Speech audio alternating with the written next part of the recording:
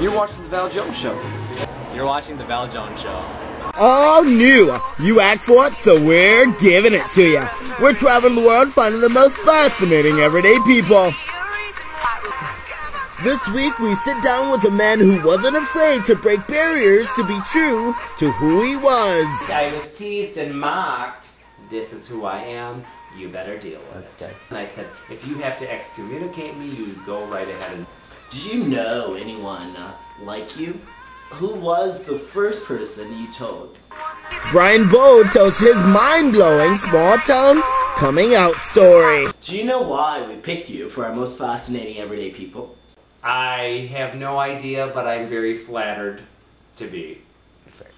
Why your story is so interesting to us is because coming out at such an age in the early 90s was fascinating.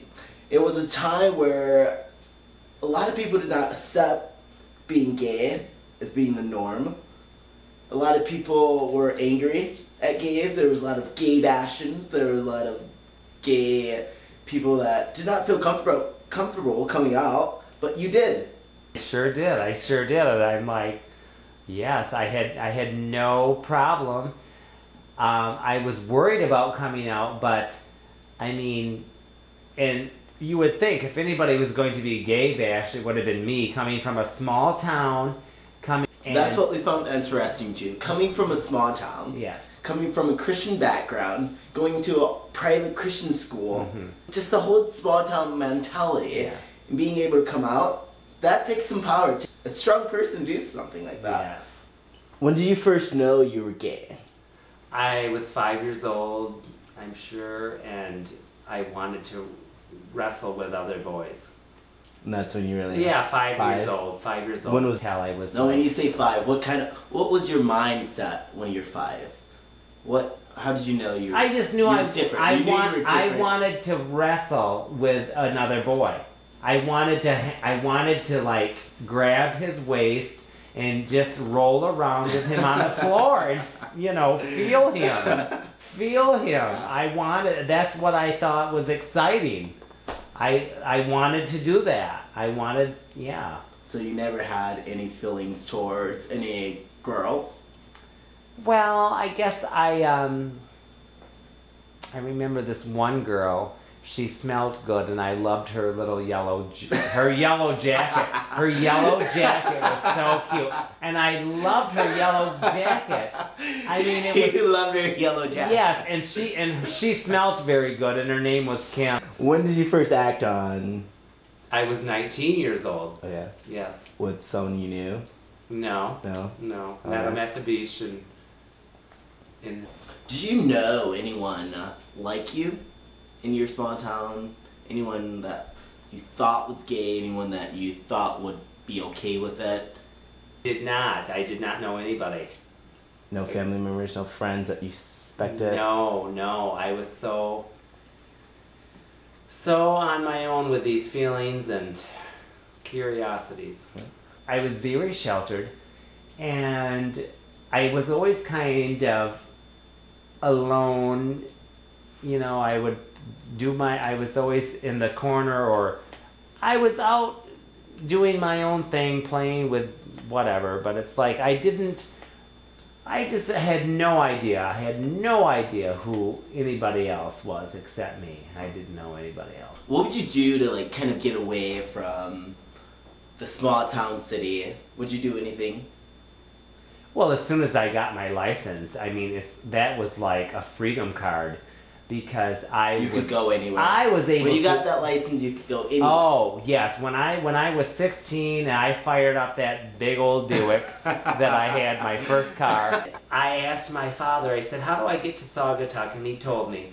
Which is a gay city in Michigan. Gay little town on Lake Michigan. And I went to the beach. I found the beach. I found Oval Beach, and I remember parking my car and walking back into the sand dunes, and I met some guy, and I was so curious. But then also I met someone in the parking lot, and I went into his car and talked to him, because I was so curious, and I wasn't too shy, actually. I was so curious. That's good. I was so curious. So it was kind of a release. Yes, but I would also go to, I actually went to rest stops. I went to rest stops on the highway because I heard about that. And That's true. Yes, it's so true. That's true. It really is true. All this time, I've never thought that was true. Yes, it's really never. True. I really went. People really go there. Yes, I was like, I went. And I found people there. I mean, I did. And I mean, it was a cruising area. It was called, it's cruising. And would you knock on the door? How does that work? Wow, it's just like, you just see someone. I would park my car, I would go in, and then just, it's like you're going to the bathroom, and then it's like, and then you go back to your car, and you sit in your car, and then you just kind of see who's going in, who's coming out, and then you just kind of know. I'm like, I'm thinking that one, or that. Never yes. ever thought that was real. Well, at least it was when I was probably 18 or 19. It was, and I never thought that was true. Yes, it's really true. You want to be around people that were more like and you. just I was so curious. I had to.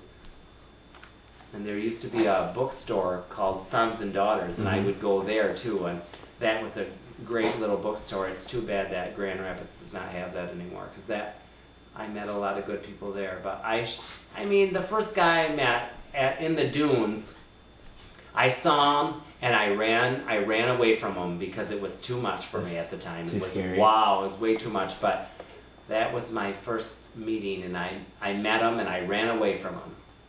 And yeah, so, but What was your feelings after your first encounter with another guy? My first encounter, the first time I actually acted on my feelings, right. I just was like, yes, for sure I am. And I'm like, you knew wow. automatically. It was like, wow. It was like to feel man flesh, to feel their body close to mine, everything. It was like, wow, I loved it. Who was the first person you told? My cousin. Why did you go to her? Did you feel safe with her? Did you feel Because comfortable with her? I used to babysit her kids. I used to do and we just knew each other so well. Was she around your age? Yeah, a little bit older, but I knew, I could. I knew she was gonna love you. you. She would be there for me, and I had her support. I knew that, so.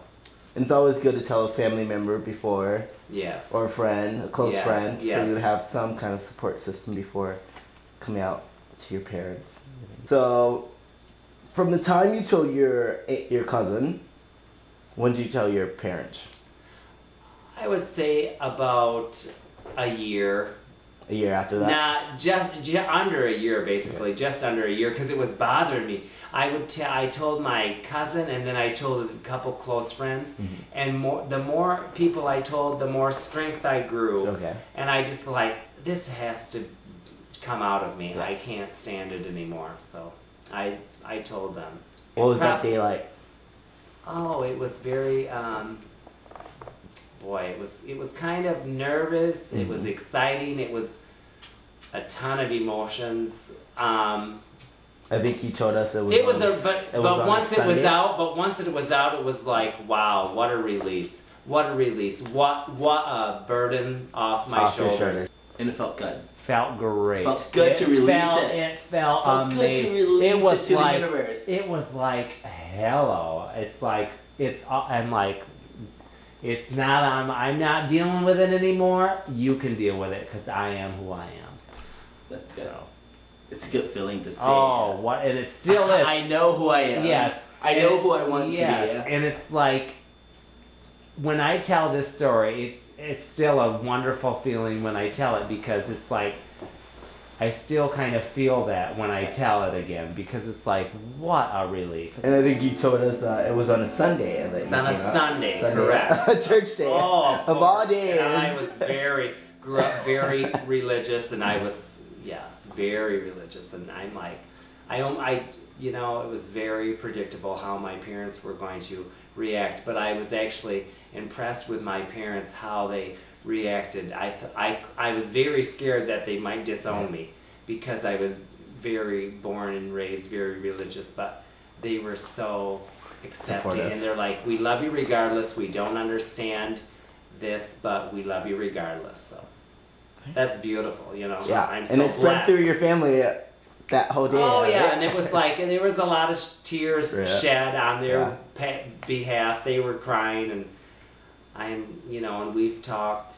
I had to tell my sisters individually on the phone, and they were crying, but I told them all, and then I felt good. Yeah, it felt good, and it's like there was no going back. After it came out of my mouth, there was no going back to say, you know, whatever, no matter how many tears they were shedding, I was out, and I was like, I'm not going back in.